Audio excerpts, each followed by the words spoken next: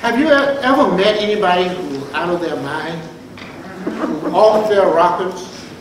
And how did you know that? By the things they said and the things they did. Be loving. The things he spoke, the things he did, the people he associated with, his insistence that people love one another. Be loving. In the 3rd chapter of Mark, we hear this description of Jesus and his family.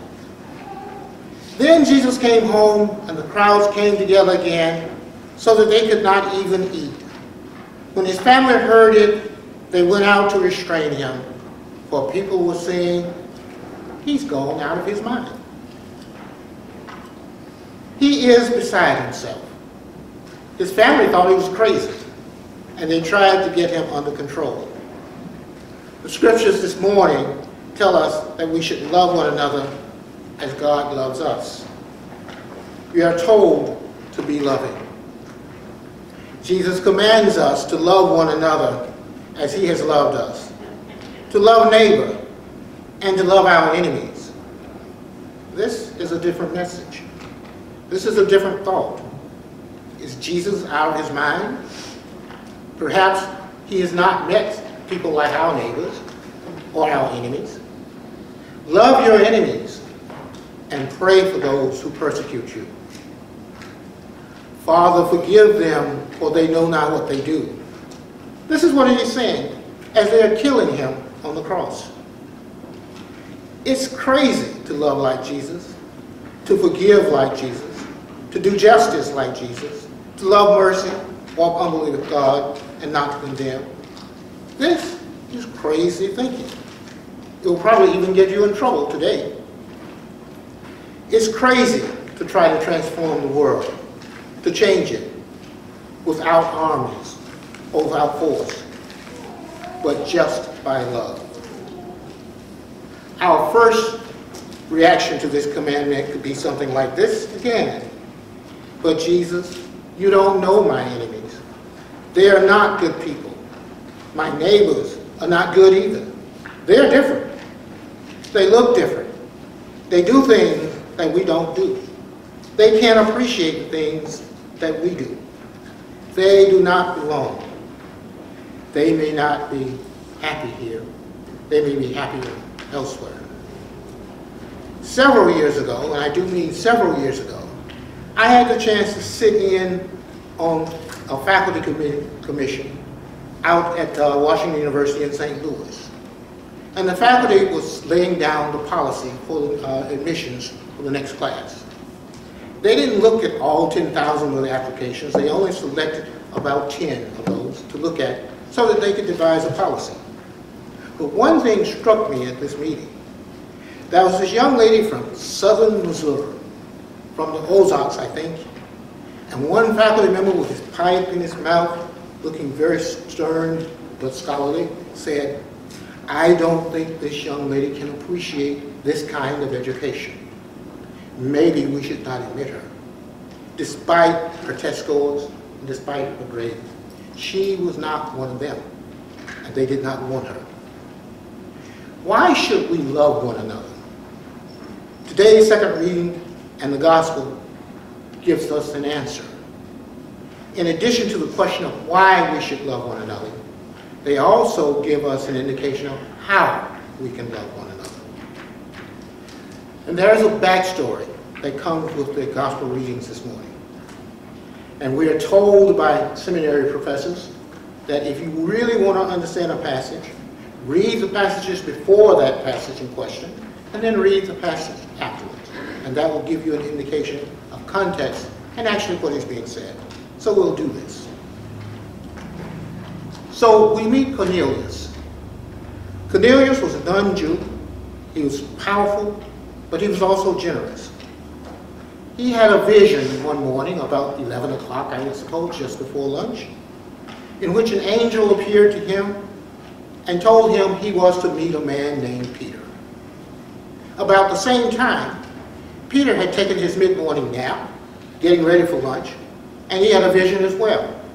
And in that vision, he saw the sheet coming down, and it had all types of animals and fish and etc. on it. And a voice called out to Peter, "Eat, Peter, eat."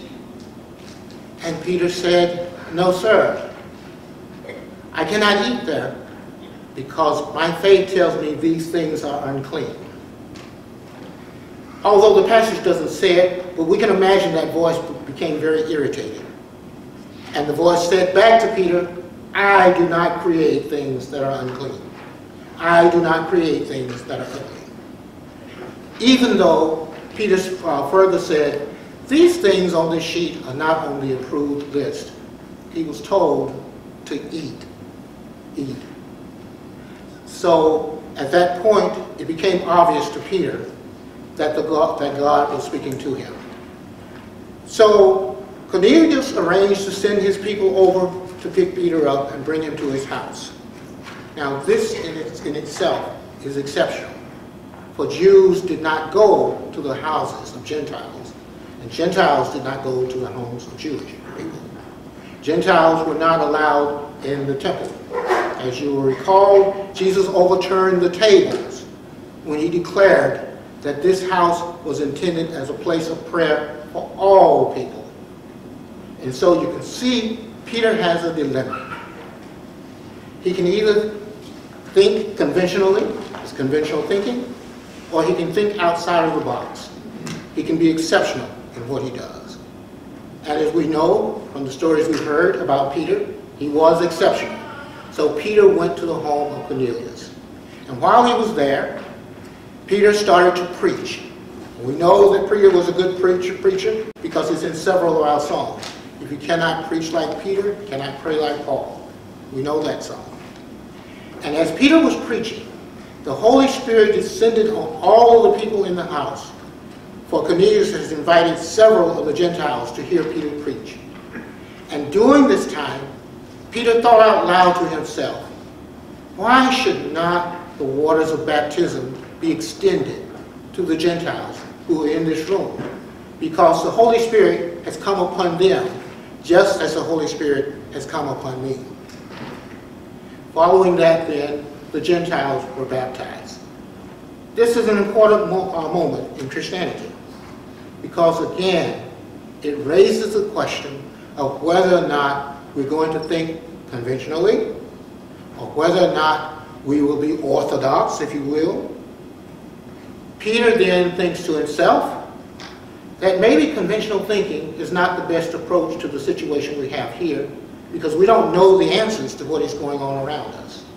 The whole Middle East, that whole area, Palestine, is in flux, and the Romans are bearing down as they ever had been.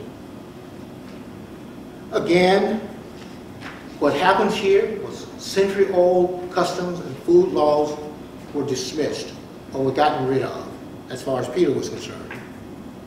But then he had answered the invitation to actually visit and speak in the home of a Gentile. That in itself was revolutionary. So that brings us to one of the points in all of the readings today. In Jesus calling for us to love our neighbors as ourselves, he is also calling for us to think outside of the box, to get rid of the conventional thinking. And we might say here that conventional thinking, while it has its place, it did not get us the vaccine that we're all taking or are getting ready to take. Conventional thinking did not get us on the moon several years ago. Conventional thinking did not get us to Mars. Conventional thinking has not gotten us the modern miracles of medicine, the things that we've learned about history. It has always been someone who is willing to step outside of the box. And even those who stepped outside of the box, even though they may be challenged, they may suffer, but nevertheless, that is the way we develop as people of God. Peter was different. And again, the cradle of the message is think outside of the box. In this time of pandemics, and we have several of those, we have one due to the coronavirus 19, we have an economic pandemic, we have a pandemic of food insecurity and housing, and we have a pandemic of racism. All of these things have come to pass in 1 year. Things will never be the same after 2020. We are already starting to think about how we shall do church, how we shall do school, how we shall practice medicine. And we are already seeing some dramatic changes. But this again is what Jesus calls us to be. Lift up your hearts, he says. Think beyond what you see. Blessed are those who believe but have not seen. G.K. Chesterton has said, thinking different about our neighbors and our enemies is not easy. And we know that from experience. Because love is not easy. Even for those people that we like, it's not easy. So Jesus put in the form of a commandment that we should love our neighbors and our enemies. Again, because he knew that giving love is not easy. The commandment, while may be clear, but the task is very, very hard. And Jesus knew that it would be hard. But here are some of the people, or some of the kinds of people that Jesus associated with. He associated with lepers, with women who were outcast at that time, prostitutes, elderly people, aliens or outsiders, tax collectors, debtors, sick people, blind people, Gentiles, rich people, people who had been discarded. These were the kinds of people that Jesus associated with.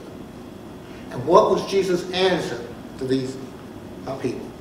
His answer is the same answer that he gives for us today. Jesus was inviting.